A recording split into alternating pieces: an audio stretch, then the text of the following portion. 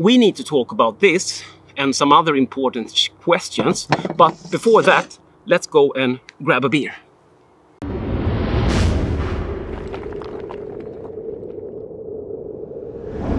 I'm Dr. Hans, this is Dr. Hans Brewery, my channel about beer and homebrewing, and we have a gusher.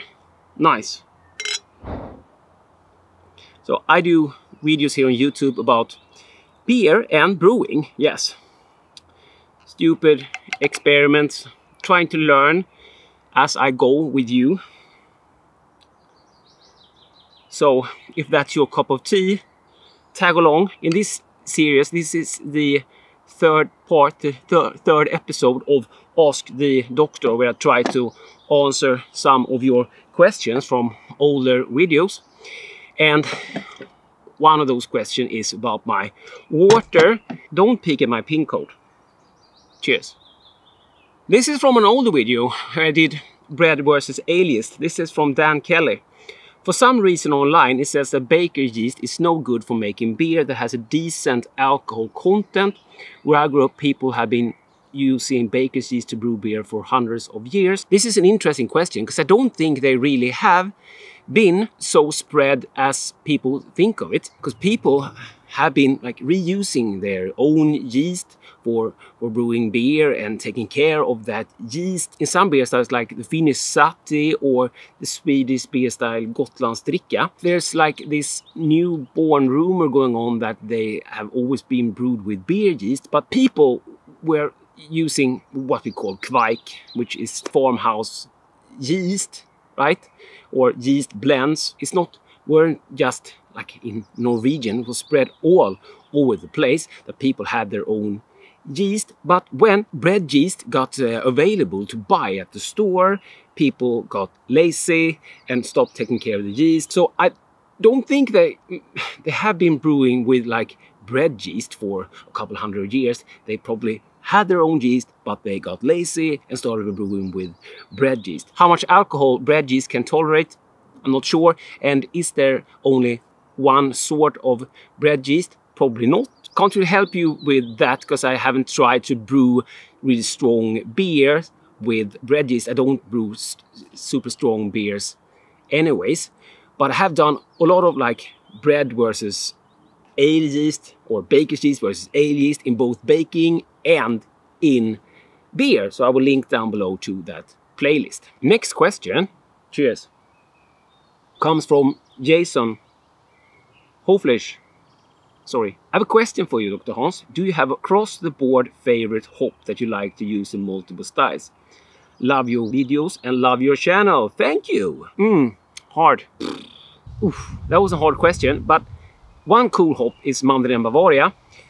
High in alpha acid, quite high at least. So you can use it as bittering hops. Also, if you use a lot of it in the late end of the boil or like in steeping, you can get some really like fruity, flavorful beers. So I've used that in lagers. I used it in Kölsch. I used it in like American Pale Ale, but then I really used a lot. So it's a cool hop. Hard to just pick one. This is from Rocky Campbell. Just a question. Can hops grow from just roots? My dog dug up one of my hop plants. Is it possible for it to restart? Hops, first off, can actually be harmful for dogs. Not for deers, but for dogs. I have a lot of deers here. I don't have a dog. To answer your question, yes. It's called hop raisins. You can buy hop raisins, or you can like cut a root in half and share it with a friend, or like do cloning that way. So yes, hops can grow from just the root. On to the next question. I love the Swedish flag thumbs up.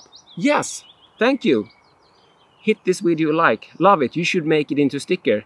Mainly so I can slap it on my back window of my Volvos. Yes, that's plural. Nice. Couple of Volvos. I never owned a Volvo. My first car was a Saab. It was Swedish made back then. Oh, this was a long one. Thanks for the response on how to deal with the PSI drop. We talked about that in Ask Doctor number 2. When you ferment under pressure and when you chill your beer down, the pressure will go down. But check the video for that. Link down below to the... I can link to this playlist maybe. You can go and check it out. I'm just delving into pressurized fermentation, and I think I may have over-carbonated by putting the beer on gas in the keezer. You could do that, of course. I'm still very confused about using a Spunding valve for dialing in carbonation. Use my calculator. It's on my website. Would it set in Spunding valve at say 25 psi only keep the headspace pressurized at that level rather than fully carbonate the beer? Let's take an example of priming a flat cake with sugar. Say you dose it with 5 ounces of dextrose to achieve 2.6 volumes per calculator, no Spunding valve. Wouldn't the headspace exceed the equilibrium's pressure of 25 psi while priming before equilibrium was reached? Therefore, wouldn't a Spunding valve at 25 psi cause carbonation loss? If one were to cake prime, would you recommend using a Spunding valve? Perhaps cake priming is different than spunding during active fermentation because so much more CO2 is produced. So maybe spund if trying to capture CO2 from active carbonation, but don't spund if cake priming with sugars. Ooh.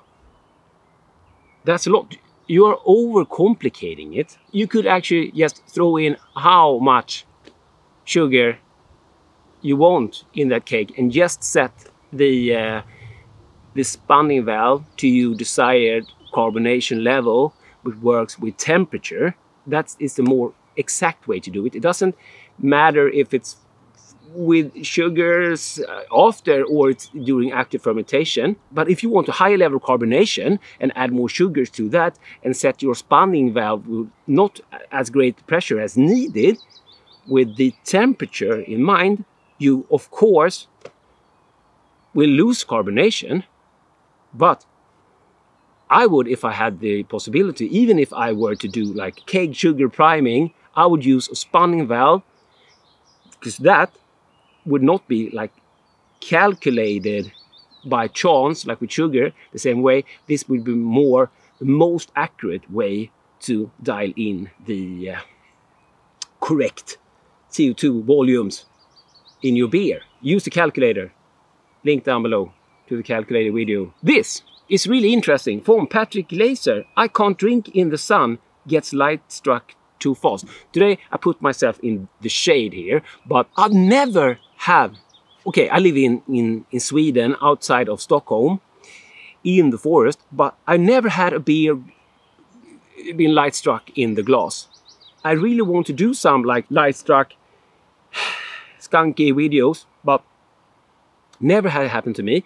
Maybe it depends on where you live. Maybe we have a little bit further to the sun here. Let me hear have you any thoughts about this? Does your beer get Lightstruck in the sun? And of course also depends on how sensitive you are against beer getting Lightstruck, but it's probably a difference, I think, because I never noticed it.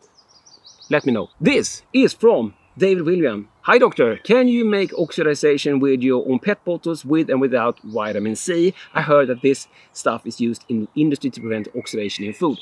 Yes, you are talking about ascorbic acid. That works really well. I can say straight away for hoppy beers. You can add 0.1 gram per liter, and you can add it like while you pitch your yeast. I can do those experiments, of course. Could be really interesting, so thank you for the suggestion. This is from Diana Cruz. For those of us who are new into lager brewing, do you have any tips about pressurized fermentation of lagers? I personally haven't taken the leap yet and have been brewing for quite a long time now, since about 208 all grain. One thing to consider for all beers is don't pitch too little yeast.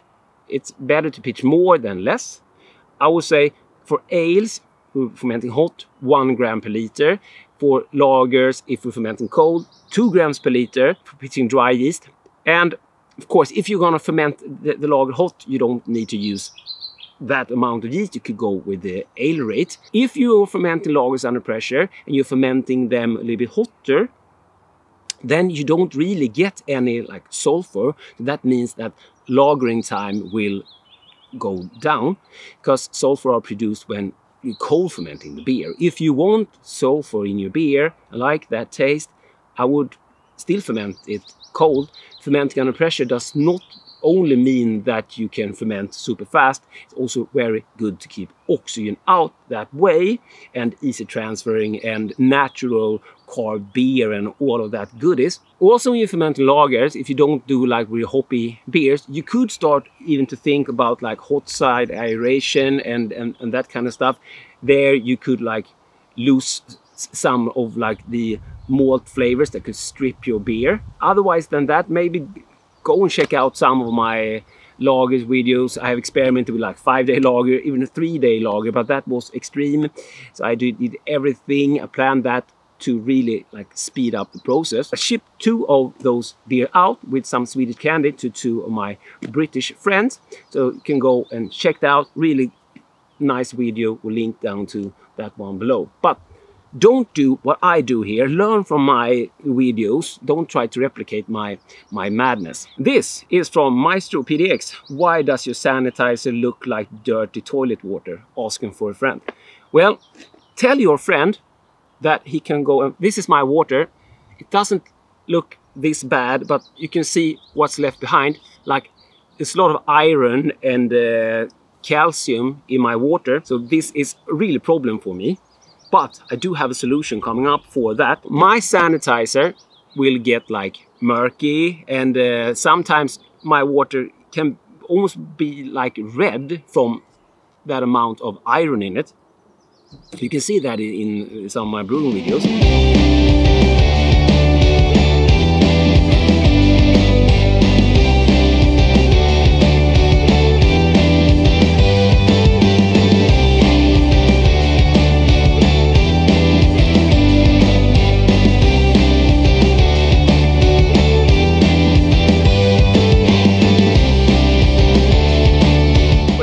Sanitizer, there is this old myth that when the sanitizer goes cloudy, you should throw it away. Then I can never ever use sanitizer if that would have been the case. Sanitizer sanitizes with a low pH. It has nothing to do with it being cloudy or not cloudy. So that's just BS. So I have my own well, so I have my own water, and the water is extremely rich in minerals, which sounds a little bit better.